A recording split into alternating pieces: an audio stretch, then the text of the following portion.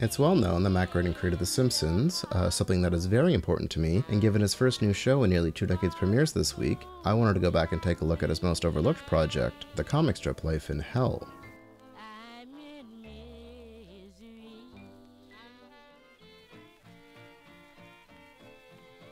Groening grew up in Portland, Oregon. He admits to being raised in front of the television and became interested in cartooning after seeing the film 101 Dalmatians. He also cites Charles Schulz as being another early influence. In the mid-70s, he attended the Evergreen State College. It was here he met and befriended acclaimed cartoonist Linda Barry, whom he would later claim as his biggest inspiration. That's so adorable.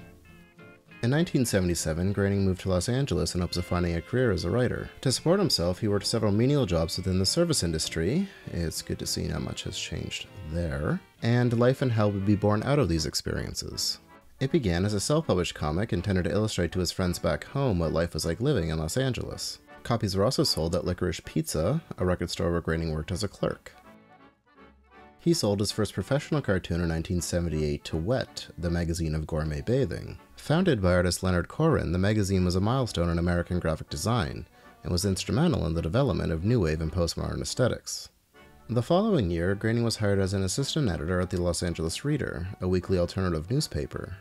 The paper began running his cartoons after he showed his work to the editor, and on April 25, 1980, Life in Hell debuted. The strip stars neurotic rabbit Binky and follows his anxiety-ridden adventures through work, love, and loss. He is supported by his one-eared, illegitimate son Bongo and estranged girlfriend Sheba, as well as lovers Akbar and Jeff. Life in Hell's humor is very much rooted in alienation, and the characters are often used to express Groening's own angst towards society and its institutions. I particularly identify with the way the work is portrayed, not only as soul-crushing, but as a source of debilitating fear and anxiety.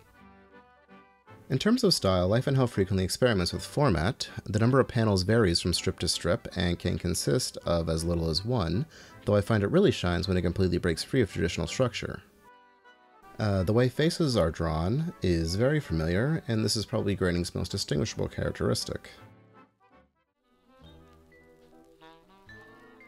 From the very beginning, Life in Hell was a hit. In 1984, Groening's then-girlfriend, Deborah Kaplan, offered to publish an anthology of romantic-themed strips in book form. The result, Love is Hell, went on to sell 22,000 copies, and a follow-up, Work is Hell, was released in 1986.